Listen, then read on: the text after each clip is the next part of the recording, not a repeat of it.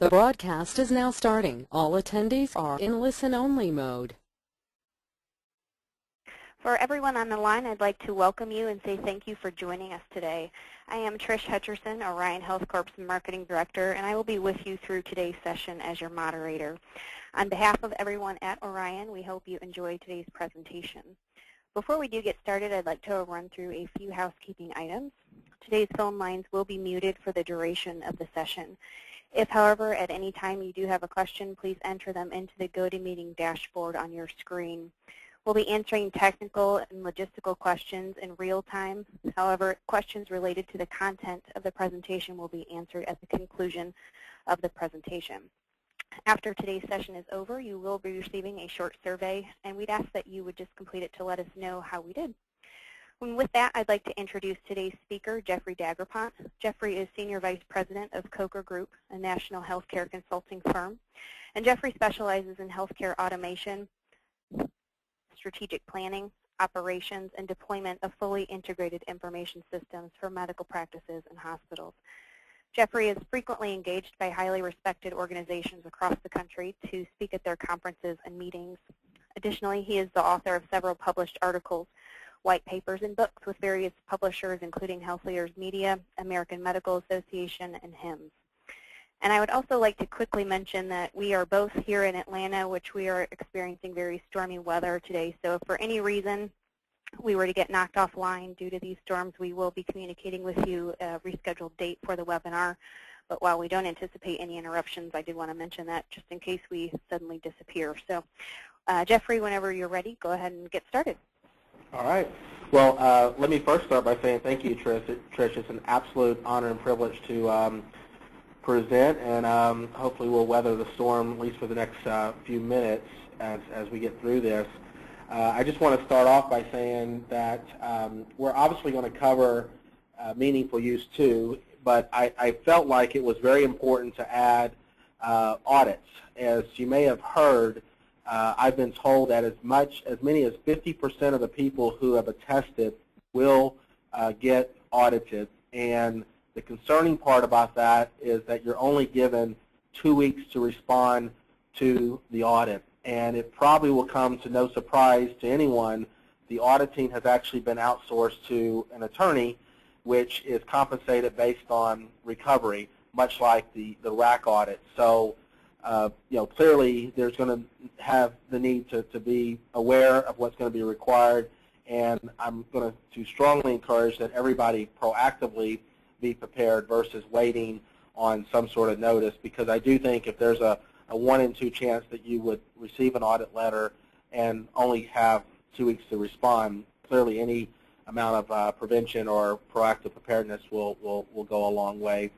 So with that being said, I'm also clearly recognizing and understanding that even though many of you are attending a webinar about meaningful use 2, there's a good chance that some of you are still in the process of meaningful use 1, or maybe you haven't even attested at all, and you're just curious to see what, how much more difficult it's going to get from 1 to 2, and certainly that's understandable. So I'm going to touch briefly on what meaningful 1 looked like and a little bit of the history there, simply because it's a great backdrop, and it actually sets the stage and acts as the building blocks for stage 2.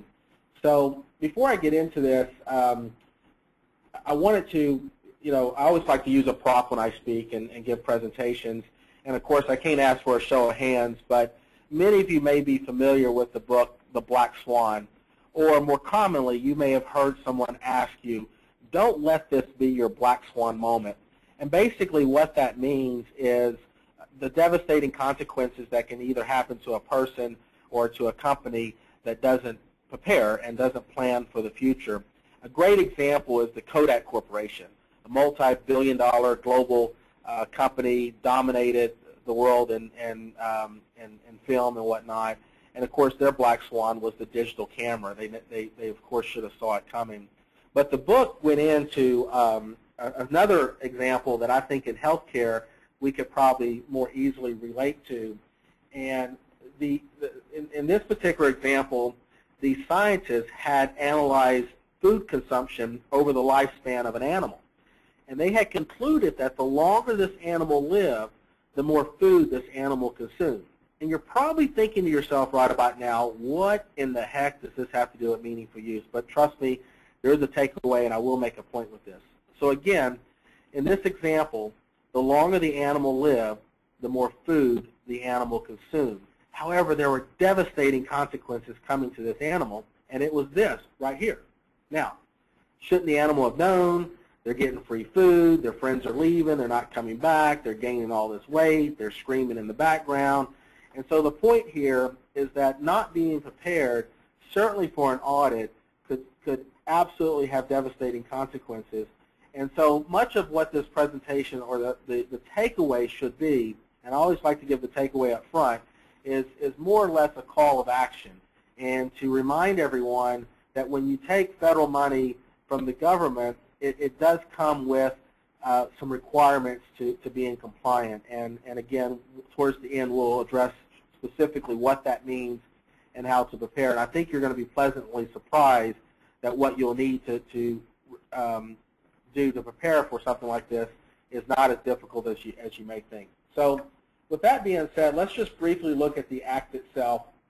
As many of you may recall, it was a considerable amount of money, $20 billion to be exact, that was set aside to pay physicians to adopt a certified electronic health record.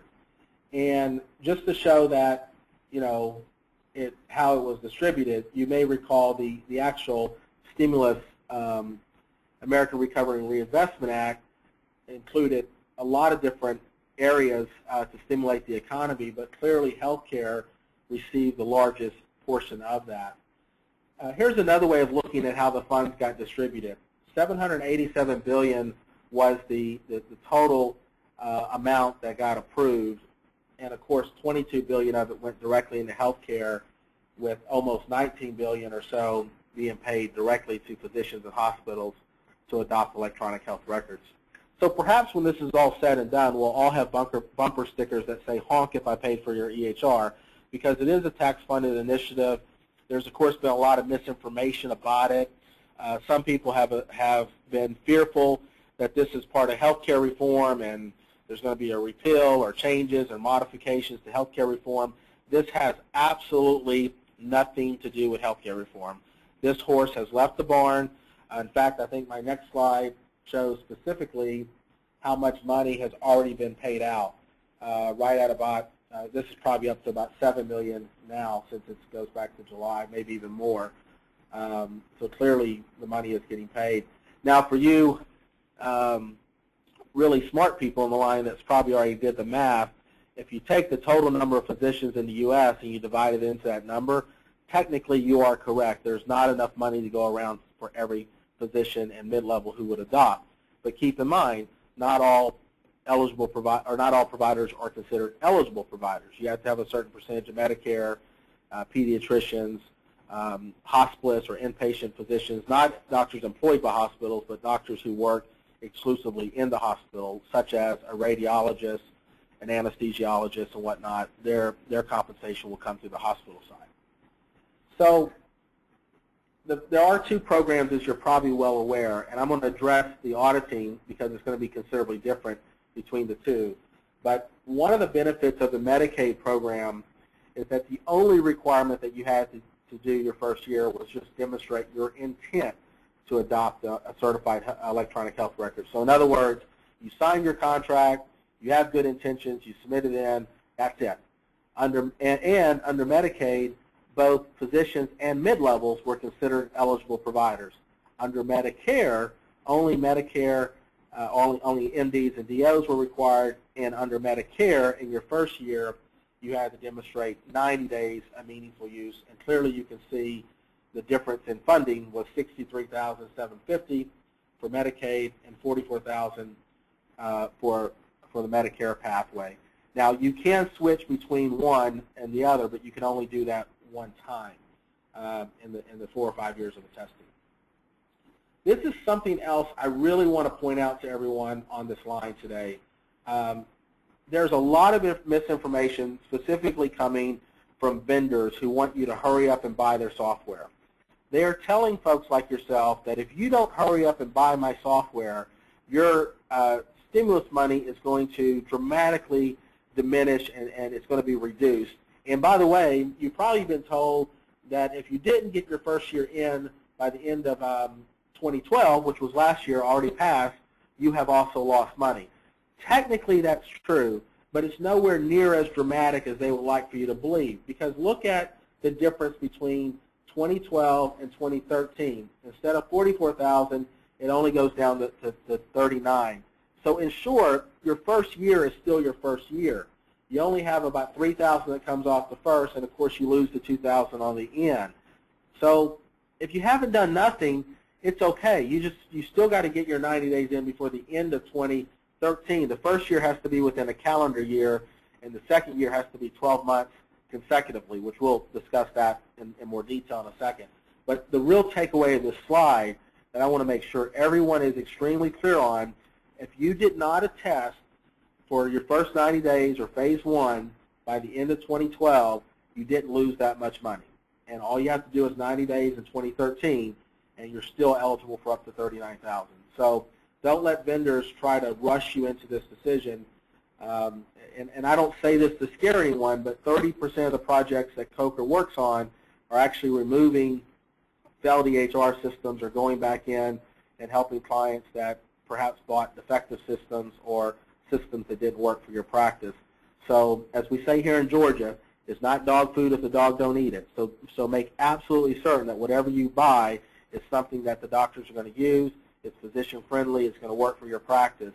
There's too many, there's a graveyard full of people that have made critical mistakes of buying technology, being rushed into it before they were truly ready. So I'll get off my soapbox on that and back on point and back to the slide. So let's again just quickly look at Meaningful Use 1. As you probably recall, there were 15 or so core objectives that you had to pick from.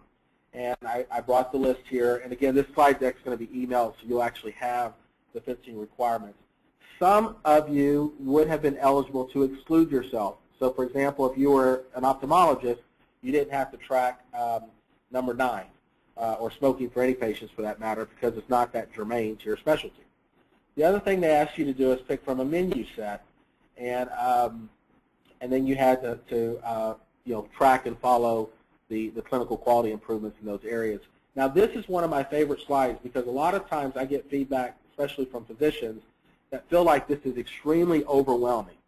But if you think about the 15 or so requirements that they're asking you to track, and you distribute that around the entire office, it's really not that difficult. And furthermore, I would say that 80% of the requirements are things you're already doing, but you're just not tracking it in a certified EMR or in a way that it would count towards your attestation. So for example, problem lists. I've never personally been to the doctor without them saying, what's your problem? So in fact, I don't think you can bill for a charge unless you put a diagnosis code. So a lot of these things you inherently have to do anyways. Look at the demographics that they ask you to track language preferences and patient's ethnicity. What's the odds that the race of the patient is going to change from one visit to the next? So once you check that box, you're done. And here's the really cool thing. Every single practice that comes in, every single patient that comes into your practice counts towards the threshold, not just Medicare. You have to have Medicare patients in your practice to be eligible, but in terms of counting how many times you wrote an e-prescription, every patient that you write an e-prescription on will count towards that threshold. So it's not difficult for those practices that will just be smart about it. And if you're not sure how to design, and I know this sounds a little self-serving, but I'd be more than happy to talk to any one of you about how to set up your workflow so that this stuff automatically happens, and basically you'll almost guarantee yourself that you'll exceed all the thresholds by the time you get the end of the 90 days with very limited disruption to your physicians or workforce. All right, so the easiest and most simplest way I can describe Phase 2 to everyone is it's exactly like Phase 1, just a little bit more stuff. So instead of your 15 core requirements, they bumped it up to 17. They've added 3 or 5 more menu objectives. They replaced some, got rid of some, so you still have a total of 20. And then hospitals, also they added more objectives to them as well too. They've also revised the schedule. Now, this is something I think you guys will really enjoy, especially if you've already attested to phase 1. As you probably are well aware, the guidelines for what you are expected to do are the requirements, stage 2 requirements, meaningful use requirements, are lagging behind the years in which you were eligible to start attesting. So, for example, if you were really progressive and you did your 90 days in 2011, that means you could have did your first year, your second year, and your third year using phase 1 meaningful use requirements. If you just now did it in, if you did your 90 days in 2012, and you're now ready to do your 12 months of stage 2, you can still use stage 1 requirements. You're not going to be required to use stage 2 requirements until 2014. So for some of you that were really ahead of the curve, this may be very well in your third year. In fact, you may get done by 2015 of all 5 years and never have to get to stage 3 or beyond. So there is some advantage to getting this done earlier because the requirements lag behind. And I know this is a little bit of a busy schedule, but hopefully I'm making sense here. Basically, stage 2 meaningful use requirements are published. They're out there. They're telling you what you have to do. But if you're ready to go to stage 2 today or do your second year, that's probably a better way to describe it. If you're ready to start your second year, which is 12 consecutive months, you can do so using stage 1 requirements. So if you pass stage 1 or your first year and you're ready to go, you don't have to use it until 2014. Now, something that was really interesting that really surprised a lot of us, for 2014 only, in that year, whatever stage it's on or you land on, they're going to go back to only requiring you to do 90 days. Now, what I don't know if that's going to be 90 days within a calendar year or consecutive 90 days. I do know that the first year you had to do 90 days in a calendar year, where stage 2 you only have to do 12 consecutive months. But I don't know with this 2014 twist if it's going to be calendar year or consecutive. Now, you may be thinking, well, why would they go back to 90 days?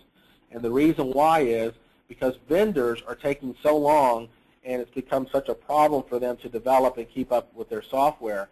And in fact, and we'll get into this towards the end, one of the areas that's driving a lot of these vendors to commercially discontinue products is because they're not capable of keeping their systems up to date and current with the mandates in a cost-effective way.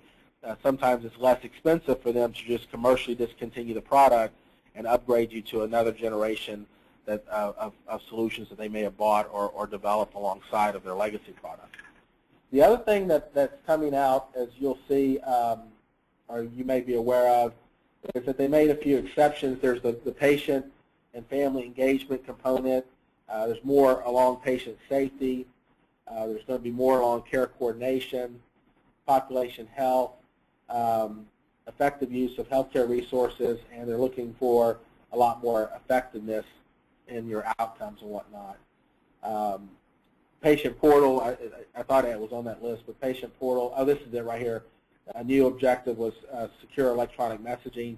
So what that means, or what that should translate to, is patient portal. Now, here's where I have a really major problem with a lot of the vendors in the market. They will all claim and tout that their product is certified for meaningful use. In fact, they'll even give you a link where you can go right to the ONC website and see that they have been approved by the government as a good product that you should buy, eligible for meaningful use dollars. However, they're leaving off critical modules like Portal, allowing you to buy the product as a base system, and then they come back and say, oh, well, you do know you need to add Portal, and we can add that to you for, you know, another $50 to $100 per month per provider. So any additional incentive money you get is just going from your pocket to theirs. So I think that's a little predatory. In fact, I would encourage all of you guys to really dig in on that, and if nothing else, negotiate pretty hard or require them to include that, because if you think about it, they inherently had to go to the government and say they had it to be recognized and to be certified, but yet they peel it off when it comes time to deliver it to you. So again, I know I'm making a kind of a statement based on principle. But if they're going to go out there and tout themselves as a certified product ready to go, then I think that certified product should include everything that's necessary. It's just my personal opinion, and I'd be happy to have that debate with any vendor who disagrees with me. The second thing is more access and obviously available to view online. Again, that's pretty inherent with portals and whatnot. And then, of course, there's new requirements for hospitals, more medication tracking, and again, they also require hospitals to publish their information online through portals. There are some hardship exceptions that came out too. So if you're a new eligible provider, less than 2 years in practice, they're given extensions. If you had some kind of unexpected natural disaster, if you're here in Georgia today, you get hit by a tornado, you'll get an extension. Let's hope that's not the case, but if that was to happen, that's what that's for. You know, and they've also extended the timelines, and they're encouraging anyone who hasn't done so already at least submit with your intent to adopt, and you can always go back and, you know, obviously adjust when you start, but they're encouraging people to submit early. Now let's shift gears a little bit and talk about this auditing stuff.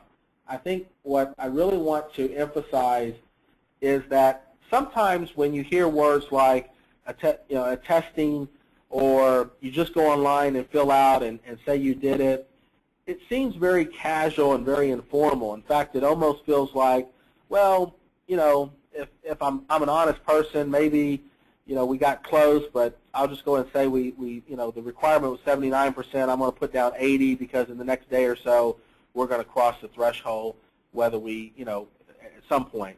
However, the government, and specifically CMS and the OIG, does not see it that way at all.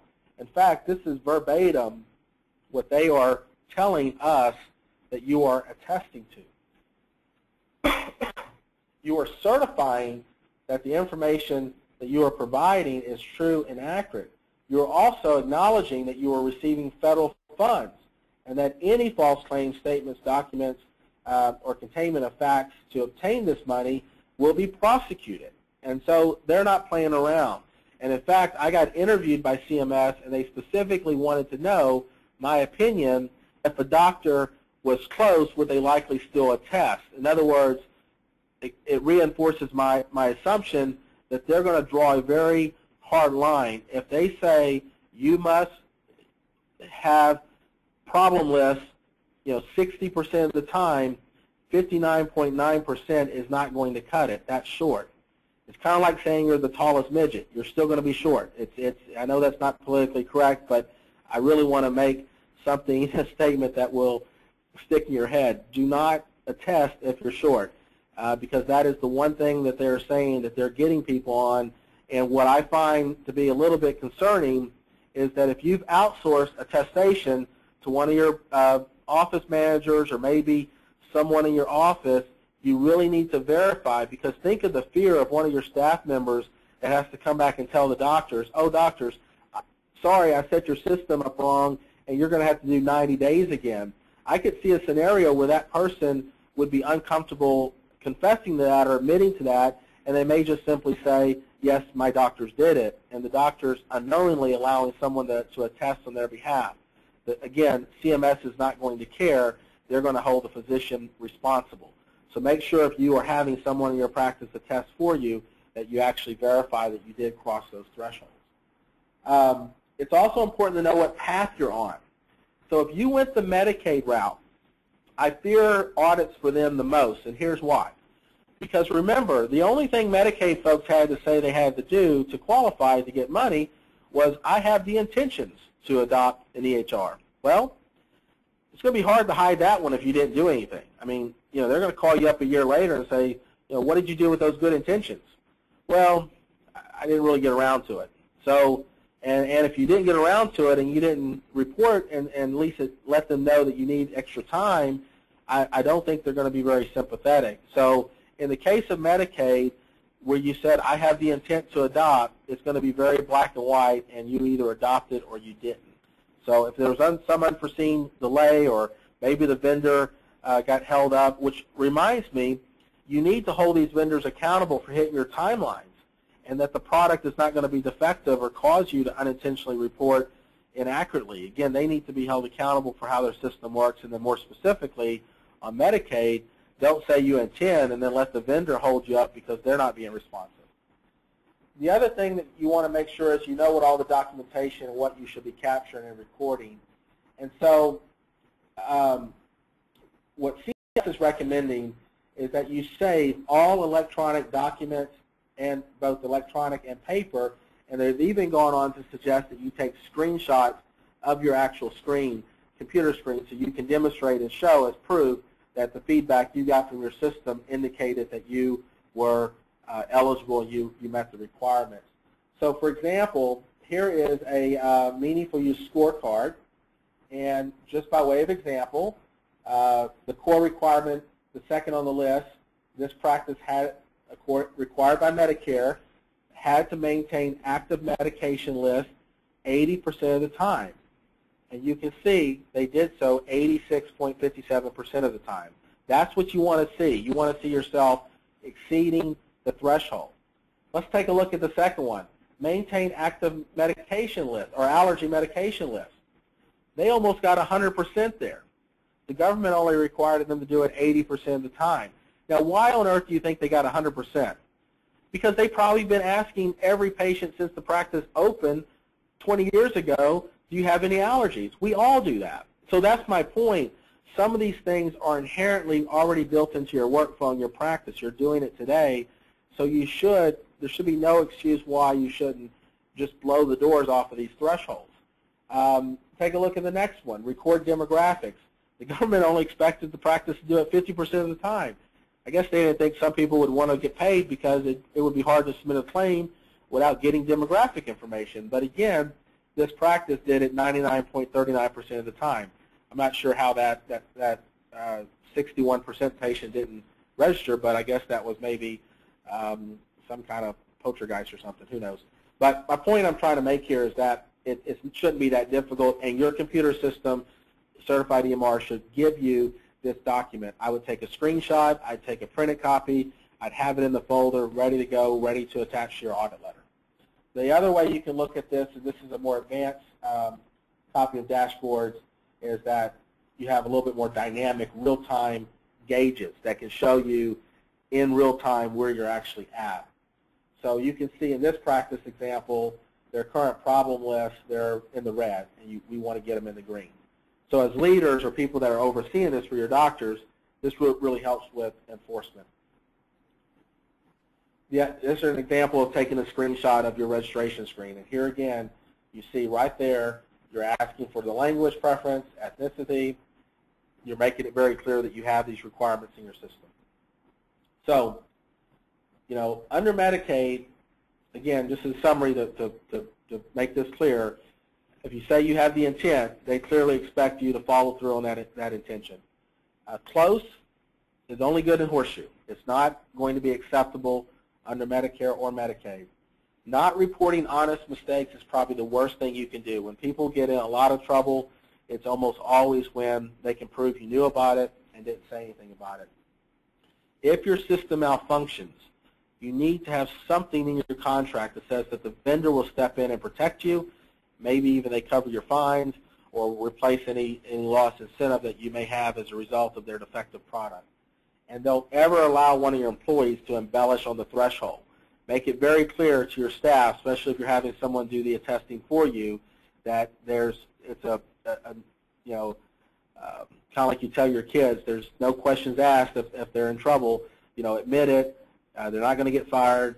You obviously are going to be disappointed. But the last thing you want someone to have is that's going to be fearful of getting in trouble over an honest mistake, and out of that fear, they will embellish. So that's where, in some cases where there has been audits that have required them to return the money, to my knowledge, they've almost always been tied to a staff member that embellished the numbers on behalf of their doctors. So in summary, I think we need to make sure we got good policies. Start preparing now for the audit. Again, if there's a 50% chance, those are not good odds. That's roulette table type stuff. So you want to make sure you're prepared.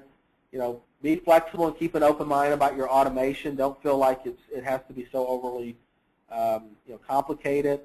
And then last but not least, I feel like I would be doing everyone a disservice if I didn't at least give you some really good tips of how to protect yourself from software not performing as promised. Because remember earlier I said that one of the major issues is that the vendors are not performing as we would expect them to.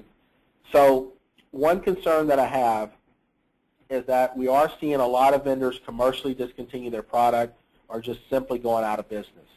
So you don't ever want to buy software without having or requiring the vendor to put the source code into an escrow account. And what that basically means is that if anything ever happens to that vendor, that source code comes back to you from the escrow agent that allows you to reverse engineer your system, convert your data, transfer from one EMR to the next. I help people buy software all the time, but I will never allow a client to buy software without acceptance language. Basically what that says is that my client is buying the system, but they're not accepting financial obligation of the system until certain requirements and conditions get met. And trust me, when you put acceptance language in a contract, you will see a dramatic difference in improvement in how the vendor performs, because they know your financial responsibility is predicated on their success of delivering the system as promised. And your acceptance requirement could be whatever is important to you. It doesn't have to be some, broad. I saw one vendor suggest that acceptance is when they deliver the software. Well, I don't know if I would call that acceptance. That's it's not that hard for FedEx to ship a disk. I physically want you to load it, test it, that we're trained. I want to submit a claim. I want to write a prescription. I want to see that the system actually works as promised, just like it did in the demo. There may be implementation caveats you want to address in your contract. Is it going to be train the trainer, stages and phases? I see practices all the time start paying maintenance on parts of the system that they haven't even activated. So, for example, if the portal is going to be charged on a per-month, per-basis fee, I don't have a problem with that. I do have a problem with them charging you for it before they activate it. So you want to tie your financial terms to your implementation. The other thing that really bothers me, and I see this a lot, is that vendors start charging annual maintenance the day you sign the contract. And that is just inherently wrong, because if you think about it, it's probably going to be another 90 to 120 days before you're fully up and running on the system. So why start paying maintenance on software that's not even installed? Always defer that until after you go live. The same thing is true with your purchase terms. You want to stagger those as you go. Look at it this way. If you've ever built a house, you would never consider paying the roofer before paying for the foundation. And not only paying for the foundation, having it inspected and tested and looked out, doing a walkthrough, and then after you feel comfortable, you'll draw on your loan and you'll pay for that. Then you'll move on to framing. Big IT projects can be done the exact same way. You don't have to put all your money at risk up front. Also, this is very important for any private practice to know. Software is non-transferable. So if you ever go to sell your practice, the value of your practice can diminish greatly if you are not allowed or you did not get your contract to stipulate that you can transfer your EHR the one owner to the next. Moreover, what if you have a practice or a physician that leaves? You want to be able to activate and deactivate those licenses as doctors or users come and go. Maybe there's a medical leave and you don't want to pay maintenance for a year while your physician's recovering on medical leave. So make sure you have protection to transfer license and activate and deactivate. Furthermore, you may add future doctors. So you want to put some caps and thresholds on what you'll pay for services and licenses down the road, even though you may or may not need them. I will tell you, if we were standing here in the room together, I would look you right in the eyes and tell you I would never advise a client to buy a system unless they were entitled to future upgrades, new releases, new versions, because we've already established that the market and the technology is changing dramatically and very rapidly. There's going to be a lot of disruptions. ICD-10, healthcare reform, multiple stages of meaningful use. Your vendor is going to have to continue to modify and evolve their system, and you should be entitled to those future upgrades. If you think about it, who do we know who's made billions and billions of dollars selling the software only to discontinue it later? Well, of course, I can't hear you answer, but many of you may be thinking or have said in your head, it's Microsoft. And you're absolutely right. Every 2 years, they come back, they sell us a new version of Windows, and then they discontinue it and they move on. The other thing that I want you to make sure of is that you have very strong warranties in your contract. The average vendor warranty only lasts 90 days, meaning in most cases your warranty expires before you install the software. Warranty should be very explicit. Also, carefully review your termination language. Most contracts stipulate that immediately upon termination you must shut down the system, or worse, they can remote in and disable it. Or even worse than that, they may have installed disabling software on your servers that will automatically shut you down. You must remove any ability for anyone to disable you remotely or through contractual reasons, because everyone will need time to transition off of a system after termination. And then, of course, as we talked about, future providers and then recurring costs. One test you can all do, go back and look and see what you're paying on annual maintenance. The industry average is somewhere between 15 to 21% of what you pay for the software is what you should be paying in support fees every year. And if you're paying more than that and you've been on the system for many years, I would have a conversation with my vendor about lowering that rate. The other thing that, and I know I'm kind of doing a bombing run on everyone with these contract terms, but one of the things that we would absolutely do as a favor of Orion for any one of you, at no cost to you, we will review an EMR contract or a vendor contract that you're either thinking about signing or renewing. And the reason why we offer that at no charge is that it really allows me to get good at doing what I'm doing. If I can see a lot of vendor contracts, I can create transparency. I can do webinars where I can share some of the concerns and the threats that I've seen out there, because quite honestly, when you have organizations like Orion that can knowledge share, aggregate folks like yourself, and leverage and flex their muscle, that's really the added value that they bring to the table. And of course, we would be more than happy to provide that. If you obviously want to take us up on that, you can either contact myself or Trish. I think there's a slide at the end. Unless you have any questions, you can type them here, and there's my email address. I'll leave this slide up in case anyone wants to ask any questions. If you do have questions and you haven't typed them in already, you can just type them in. We do always leave a few minutes for questions and answers. So I'll shut up for a couple minutes and see if anyone comes through. If not, I'll wrap up and we can end and do so before the storms hit. Thanks, Jeffrey. We did have a couple questions pop in, but just to echo what Jeffrey said, if you do have any questions that you haven't asked yet, please feel free to type those into the dashboard provided by GoToMeeting. We had a question about where do we find the form for exceptions?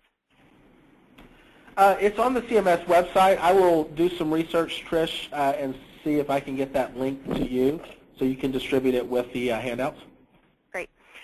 And what is your opinion on how a hospital-based MD, such as a radiologist or anesthesiologist, might participate?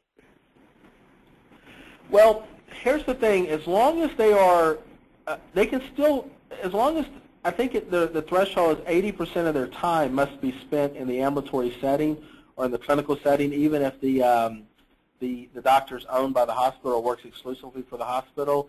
So just because they operate in the hospital in most cases, if they spend a good portion of their time also in their practice or in the ambulatory setting, they could still qualify. If that's not the case, I would try to encourage them to have a conversation with the hospital about how they would be distributing some of the incentives, because keep in mind that the anesthesiologist or radiologist is having to make a contribution to help the hospital get their money, and that contribution may very well come at a cost of some decrease in productivity or extra work. Now, I don't think the hospital is going to give all their money to the doctors, because their argument is going to be, look, we paid for the system, we took all the risk, and you didn't have any skin in the game. But I could easily have a conversation on behalf of any radiologist or anesthesiologist to point out to the hospital executives that that the doctor is contributing, and moreover, their participation sets them up for cost-based reimbursement or savings-based reimbursement, all their quality initiatives. So they really need to reward doctors who cooperate, in my opinion. Okay, next question. We are an urgent care group. Does anything specifically change in regards to urgent care? Not so much. Last time I heard this a similar question come up is that urgent care, you know, and this is true in some cases, is sort of become the new primary care for a lot of patients, especially in markets where, you know, there's a lot of uninsured. But in most cases, urgent care are really going through the same requirements as most of the primary care physicians. I would look at the list. There should be a list by specialty of what you can exclude. I don't recall seeing anything germane to urgent care. I know for sure ophthalmology had smoking that you could exclude. Pediatrics that don't have Medicare can obviously, if they have enough Medicaid, they're eligible to deal with that. And here's the other thing with urgent care.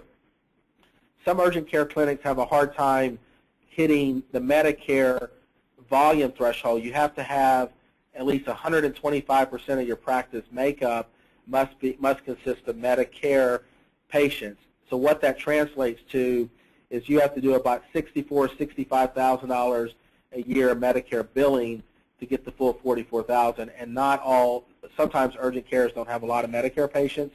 But let's say you're only doing about $20,000 in Medicare billing, you can still participate. They just gross down your $44,000 based on what your percentage of the $44,000 you're at. But Medicare wants to see, to be eligible, you have to have at least 125% billable charges going out to Medicare every year, which is pretty easy in most cases. Okay, we are a radiology hospital located. We do not qualify for meaningful use due to the lack of ambulatory software and staff support. I understand we can file a 5-year exception. Is this form available? And P.S. the hospital is only required to participate in inpatient criteria. Gotcha.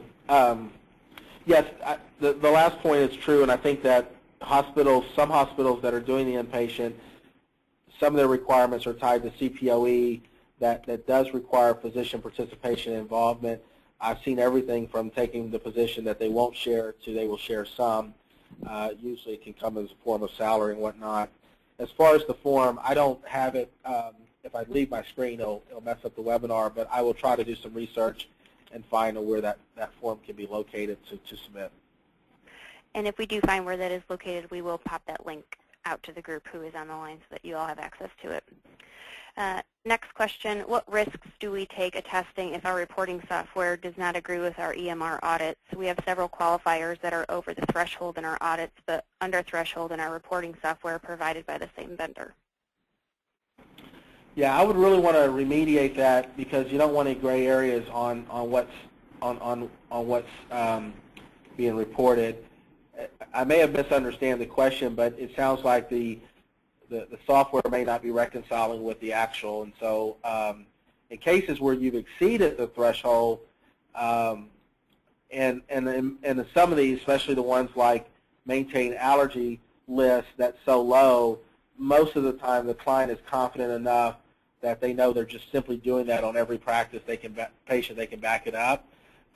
If there's areas where you're not sure, I would self-audit yourself and maybe run a mock trial to see how you run against your own, self-auditing. It may be that you actually have to, go back and do some reconciliation. But if you feel there's any discrepancy between what you did and what the system's reporting, I would engage the vendor immediately. You might even talk to other users and find out if they've experienced that same thing. Okay, next question. How do we determine if our pediatric office, which is 5 docs and 2 nurse practitioners, would qualify for meaningful use? Well, and that's a great question because I should have clarified this. It's not by practice. It's by individual eligible provider. So in the case of pediatrics, you'd want to see which providers had at least 30% of their patient mix volume was Medicaid. And if there may be, and I wouldn't encourage you to go recruit a bunch of Medicaid patients to get there, but there is the chance that you could have one provider that only has 20% of their patient mix is Medicaid and another one at 40. Now, some pediatric practices really will have open access scheduling, and they really don't assign their patients to their providers. So you really kind of want to look at it, hopefully you have enough Medicaid that it would average out for everyone, but you really want to look at the percentage of your revenue and patient mix of what is contained with Medicaid. That's the threshold they're looking for, and the magic number is 30%. Okay. This is a longer question, so if you need me to repeat it, Jeffrey, I'd be happy to. Just let me know. We are a radiology group that practices in hospitals and outpatient clinics. We were under the impression that to even attest to meaningful use, we first must have each provider radiologist meet the 50% rule, meaning 50% or more of all encounters from all sites must occur at a site where a certified EHR is in place in order to attest to meaningful use. Is that correct? That is my understanding. I appreciate you bringing the 50% rule. I think I misspoke and may have said 80, but there is a requirement that a doctor who's normally considered an inpatient that performs his or her services in the inpatient, if they at least do 50% of their services in the outpatient setting with a certified EHR, that is the requirement, or at least what I recall it to be. I think that the Academy of Radiology was lobbying pretty hard to get that changed because, unfortunately, they don't have a lot of control where their patients, in most cases, they're going to be admitted and they have to go to the hospital, and then the follow-up, they sometimes get lost to the surgeons.